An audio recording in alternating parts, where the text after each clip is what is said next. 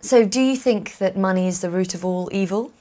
I would not say money is the root of all evil, because money has different purposes. Money is a store of value, because you have to express the value of different goods, because there are millions of goods. If you look into this room, just in this room, you can count something like thousands of items. And how do you exchange between themselves? So there has to be something common.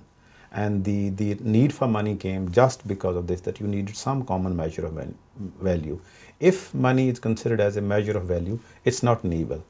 But when acquisition of money becomes a source of power and wealth and domination, then it does become an evil.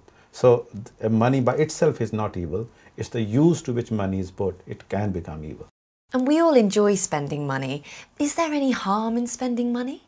Well, I would put the people's spending habits and spending money in the larger context of the biggest crisis humanity is facing, which is global warming. And that's because we are spending too much. And then we are creating waste. And waste leads to pollution. And global warming is directly linked up with the amount of waste which we produce and the pollution which results from that waste.